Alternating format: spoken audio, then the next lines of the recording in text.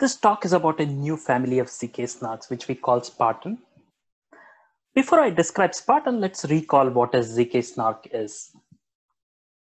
A zkSNARK is an argument of knowledge, meaning that it's a protocol between a prover and a verifier. In this protocol, the prover wants to convince the verifier that it knows a witness to an NP statement by producing a proof. Specifically, given a circuit C with public input X, the prover wants to prove the knowledge of W such that the circuit C is satisfiable. Additionally, it's a zero knowledge argument, meaning that the proof does not reveal anything about the witness beyond what is implied by the statement. A zkSNARK is non-interactive, meaning that the prover can produce its proof without interacting with a verifier. Finally, a zkSNARK is succinct. There are two forms of succinctness. First, the size of the proof is sublinear in the size of the statement. Second, the cost to verify a proof is also sublinear in the size of the statement. We are interested in this primitive because there are many applications in practice. There are many approaches to build zkSNARKs in the literature, starting with the works of Killian and Macaulay in the 90s. Unfortunately, they rely on PCP, so they remain too expensive to be used in practice. A breakthrough result in this area was provided by the work of GGPR. Their scheme supports proving the satisfiability of arbitrary circuits. More importantly, the scheme features near optimal asymptotics with good constants. Unfortunately, a major problem with their scheme is that it requires a per circuit trusted setup to produce public parameters. The setup is trusted because it requires a trapdoor that must be kept secret to ensure soundness. This problem has motivated another class of works called zkSNARKs without trusted setup. There are several schemes in this class. Some of them even achieve better performance than GGPR-derived schemes. Unfortunately, these existing schemes can support arbitrary circuits or a succinct verifier, but not both. For example, Hyrax incurs sublinear verification cost, but it is restricted to data parallel circuits in a layered form. Similarly, Stark supports a succinct verifier, but it requires a sequence of repeated subcircuits. On the other side, Ligero, Bulletproofs, and Aurora target arbitrary circuits, but the verifier incurs costs that are linear in the size of the statement. In contrast, our work Spartan can simultaneously support arbitrary circuits and a succinct verifier. This is actually very challenging because arbitrary circuits by definition have no structure. Also, the verifier must know the statement that it's verifying. What this means is that verification cost must be at least linear in the size of the statement. Spartan avoids this problem by pre-processing circuits without employing secret trapdoors. In particular, the verifier retains a short cryptographic commitment to the statement, which we refer to as a computation commitment. Creating computation commit takes time linear in the size of the statement, but it's amortized. This amortization is similar to that of GGPR13. In more detail, Spartan is a new family of zkSNARKs that supports arbitrary circuits. Specifically, they support the rank 1 constraint satisfiability, which generalizes arithmetic circuit satisfiability. Spartan includes a new recipe for constructing zkSNARKs, which combines the sum check protocol with polynomial commitments and computation commitments. By using this recipe, we designed 4 zkSNARKs. These schemes are not only asymptotically efficient, but they're also concretely efficient. We implement a member of this family in about 8,000 lines of Rust and compare it with 5 prior zkSNARKs. We find that Spartan offers the fastest prover and verifier.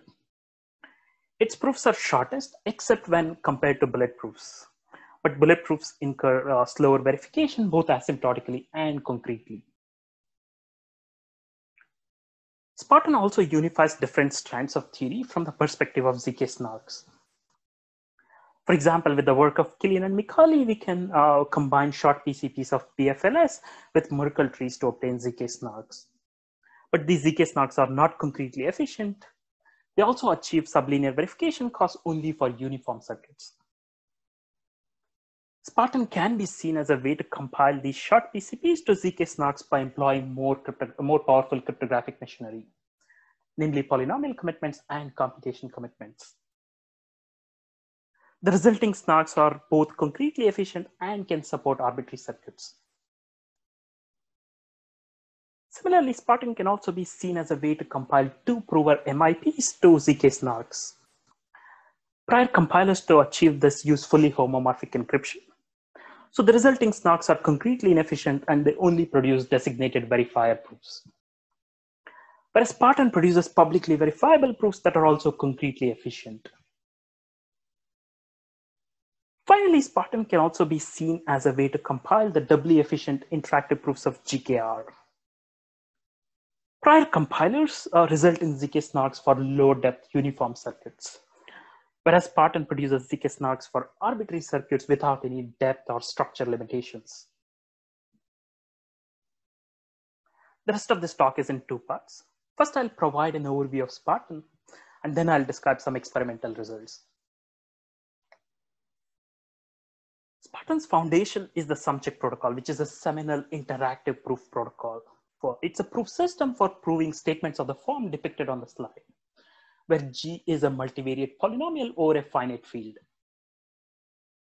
This proof system does not require a trusted setup.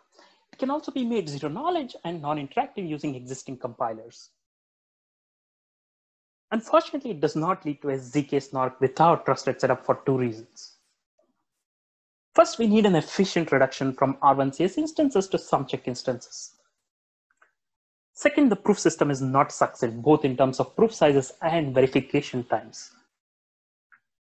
The primary reason is that the verifier must evaluate this multivariate polynomial G at a random point in its domain. I'll now explain how Spartan addresses these two problems, but first let's recall what R1CS is.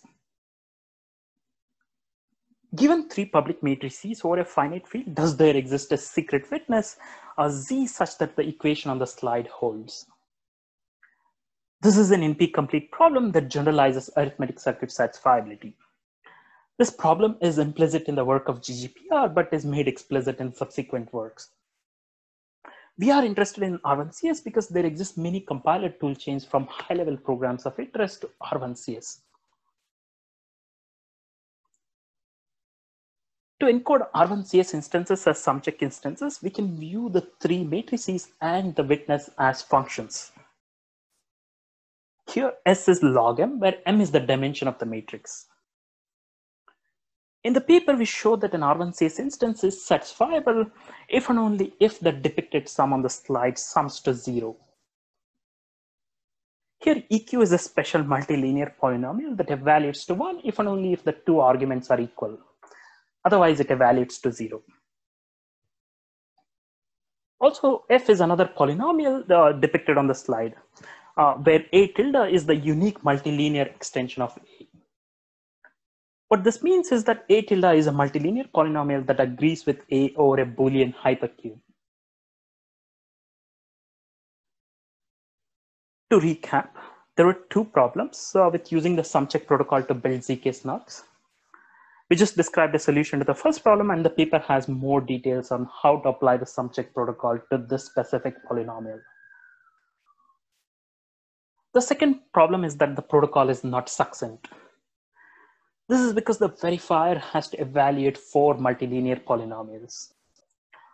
Of these 4, one of them depends on the prover's witness, and the other 3 depend only on the statement. At a high level, our solution is to employ an extractable polynomial commitment scheme. In particular, the prover commits to its witness before the sum-check protocol. We then run the sum-check protocol. At the end of the sum-check, the prover sends an evaluation along with the proof. The verifier checks the proof against the commitment and then uses the supplied evaluation to evaluate G. There are many suitable polynomial commitments in literature, but the primary takeaway here is that the size of the evaluation proof and the cost to verify the proof are sublinear in the size of the witness, which itself is sublinear in the size of the statement. Similarly, for other three polynomials, we can employ a polynomial commitment scheme. Since these depend only on the R1CS matrices, in a pre-processing phase, the verifier computes commitments to the three matrices. We refer to this commitment as a computation commitment. As in the previous slide, the prover commits to its witness before the sum check protocol begins. We then run the sum check protocol. At the end of the sum check, the prover sends 4 evaluations along with 4 proofs. The verifier checks all the 4 proofs against the corresponding commitments and then uses these 4 evaluations to evaluate G at a random point. Unfortunately, this does not completely solve the problem because in our context, the 3 R1CS matrices are sparse. In fact, in practice, the number of non-zero entries in these matrices is linear in the number of rows, but the total number of entries in these matrices is quadratic in the number of rows. So if we apply existing polynomial commitment schemes, the cost of creating commitments and producing evaluation proofs is quadratic in the size of the statement. So in theory, this is efficient, but in practice, it's not.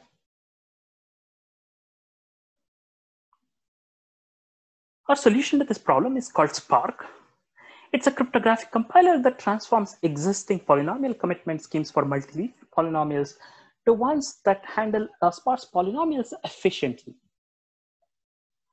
At a high level, there are 2 key ideas in Spark. First, we create commitments to dense representations of sparse polynomials. Specifically, each sparse polynomial is encoded with 3 dense polynomials.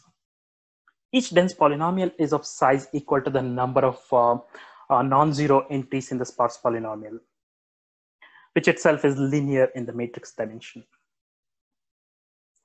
In this example, we have 3 non-zero entries in the sparse polynomial. So in the dense representation, each polynomial is of size 3. The row and col polynomials contain the indices where the non-zero entries are present, and the val polynomial contains the corresponding non-zero value. Our second idea in Spark is in 2 subparts. First, we design a linear-sized uniform circuit for evaluating sparse polynomials. This circuit relies on offline memory checking techniques. Second, we employ a tailored zkSNARK to prove the satisfiability of this linear-sized circuit. So to summarize, Spartan introduces a new technique to reduce R1CS instances to sum check instances. We then employ the sum check protocol in conjunction with polynomial commitments to get an interactive argument of knowledge. By using existing compilers, we can transform the interactive argument to a NIZK, which incurs linear time verification costs. We then combine such NIZKs with computation commitments to get zkSNARKs for R1CS. But computation commitments rely on polynomial commitments for sparse polynomials. So we design a compiler to transform existing polynomial commitment schemes to ones that handle sparse polynomials efficiently. In the next part of the talk, I'll describe some experimental results. We implemented a member of the Spartan family, which is secure under the discrete log assumption. This took about 8,000 lines of Rust. The code is open source and is available from GitHub. In our experimental evaluation, we focus on 3 evaluation metrics. We run our experiments on a Microsoft Surface Laptop 3 with 16 gigabytes of RAM. As baselines, we use 5 schemes. Groth16 is the state-of-the-art zkSNARK with trusted setup based on GGPR. Ligero, Aurora, and Hyrax do not require a trusted setup, but they incur linear time verification costs for arbitrary circuits. Finally, Fractal is a recent zkSNARK that achieves sublinear verification costs for arbitrary circuits using computation commitments. Here is a graph that depicts the prover's cost for Spartan and its baselines.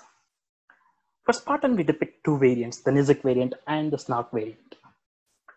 The key takeaway here is that Spartan offers the fastest prover with speedups varying from a factor of 2 to 2 orders of magnitude. Here's another graph that depicts proof sizes under Spartan and its baselines. The key takeaway here is that Spartan offers smallest proofs except when compared to Groth 16. Here is another graph that depicts the verifier scores under Spartan and its baselines. As with proof size, Spartan's verifier is faster than all its baselines except for Groth 16. Another takeaway here is that SNARK variant of Spartan beats the NIZK variant at about 2 to the 17 constraints. To summarize, Spartan is a new family of zkSNARKs without trusted setup. It is the first zkSNARK to achieve sublinear verification cost for arbitrary circuits without requiring a trusted setup. It also features a linear time prover. Spartan introduces new techniques to achieve these results.